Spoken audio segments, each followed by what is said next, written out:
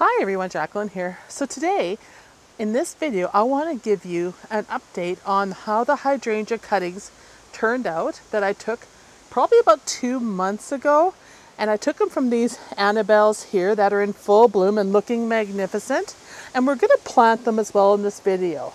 I want to say that doing the cuttings, taking the cuttings and putting them in water, is got to be the most easy process to do for starting hydrangeas. It works really, really well. The only thing is you have to be patient. As I said, I took these cuttings about 2 months ago, actually a little bit longer than that. I would say it's about 10 or 12 weeks. I'm going to show you what they look like now and then we'll plant them. But it is so easy, anybody can do it, and quite honestly, it's the most economical method to increase the number of hydrangeas you have in your garden. So we have a super windy day, so I'm hanging on to the jar, but here are the hydrangea cuttings. These are the Annabelles that I took, and this is about 10-12 weeks in, and you can see here what they've done along the stem for where the roots should be, which is very interesting. I've been changing the water on these too, but this is kind of how they formed, and they're still firm and everything. And then if we take them out of the jar, you will see the fine roots on them. And they're not really big roots. These are very slow to root, but it works. And each one of these we can put into the ground, with this one having the least amount of roots on it, but I'm still going to put it in and we'll see how it does. They're pretty resilient. So you can see the roots, which are higher up than on the nodes where I cut them, which is where I was expecting a lot of the roots to come. Some did, some didn't, but you definitely got some roots here, and they're worth putting in. And I left these stems longer than the last time I did cuttings, and you can see here this one even has roots coming out of the bottom, and this one's just starting to get roots coming out of the bottom, and we have roots on the sides. So we're going to plant these today. Now the best method to plant them, of course, is to make sure I plant them up to about here or here, to make sure that I cover those roots well with soil. If you want to boost the plant, you could dip it in some rooting hormone if your roots are small like these, or you can do what I'm going to do and just put them in the ground, or you can add some bone meal to it. You can add some ashes to it, so they love ashes, and or you can mix some coffee grounds into the soil around them to give them the acid they need. Now these are doing really, really well. In fact, they're getting new leaves on them. So it's been kind of fun to watch them and see how they grow and what they do. So definitely they're healthy and well worth doing this. And by leaving them taller, hopefully I won't accidentally dig them up when I clean up the garden in the spring. I'll have to make note of where they are and mark them out. So I have 1, 2, 3, 4, 7 of them here, with one that doesn't have hardly any roots on that we're going to put in anyhow and give it a go. So let's go plant these in the garden. I'll show you where I'm going to put them. And like I said, I'm just putting them straight into the ground to see how they do without a lot of chemicals, because I usually try to avoid a lot of chemicals to naturalize plants in. And so I'm going to do that again with these. But I'm pretty happy with them. At least they rooted and everything. I do believe, though, if you did them with root starter that in soil, they'd probably root much faster. But it's kind of fun to watch them grow. So if you're not in a hurry, water is an easy method. It's quick and fast, and you can start them right away. You just want to start them early enough in the season, depending on where you live, so that you can get them in the ground and they can sink their roots into the soil. So let's go put these in the ground. So we're going to run them right in here along the back of the fence. They will be somewhat sheltered, although there is wire fence here. There's still going to be some shelter here. They're going to get full sun, and they're not going to be bothered by any other plants in their way initially.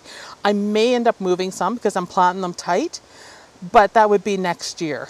But this is just to get them started and get them in the ground so that they can send down shoots and start settling in before winter. We haven't had our first frost yet, so it's a good time to get them in. They would have at least a couple months, if not longer, depending on our weather, to put down roots. So the easiest way to put these in is just to go ahead and take one of the roots like this one here and basically take your finger and make a spot for it and then put her in and push her down, cover over with dirt, soil, just like that. So easy. And if you want to, you can kind of tamp it in with your feet to make sure it's good and firm. This is all new soil that I've put in here. This is still the same mixture I've been using of sand, topsoil, manure, because I love it. It works so good. So let's do the next one.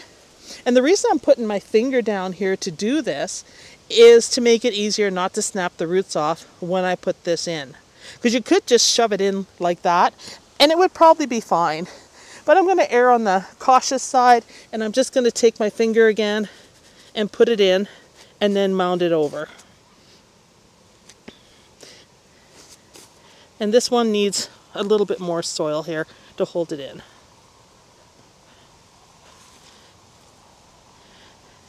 And I need to bring a little bit more soil in. That soil's pretty thin there, but that should be good enough for it. Let's do another one over here.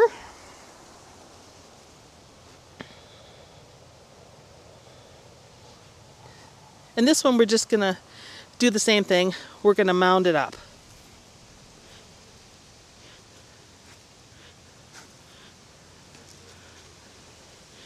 And then I'll come back and add more soil on top to make sure they're firmly in place. And you can see they're handling the wind pretty good so far.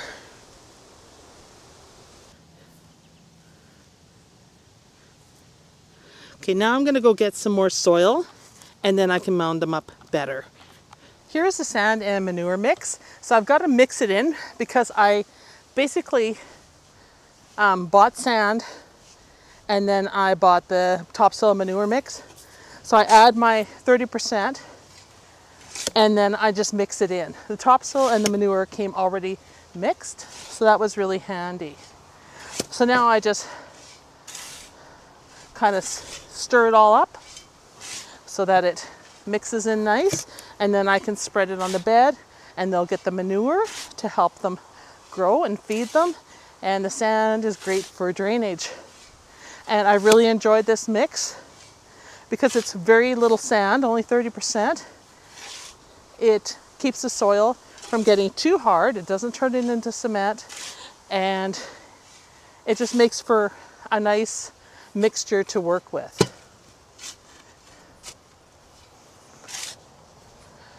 So you can see when I reach down to the bottom, I get the sand.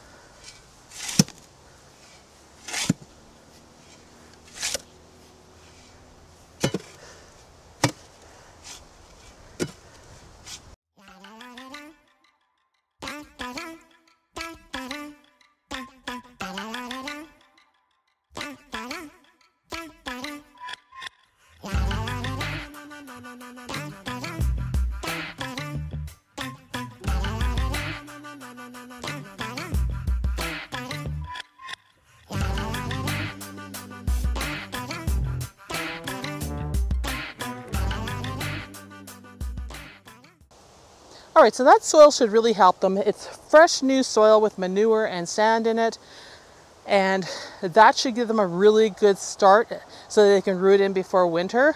Now let's water them in.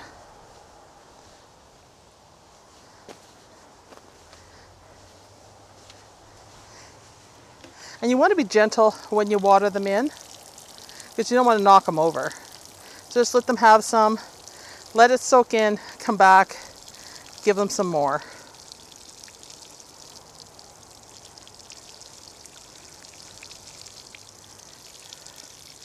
And if you have your water running off like this, just put a channel there so it doesn't. You can also make a ring around your hydrangeas to keep the water in. That's also another method. We use that for trees. And just give them enough so it doesn't overflow like it just did there.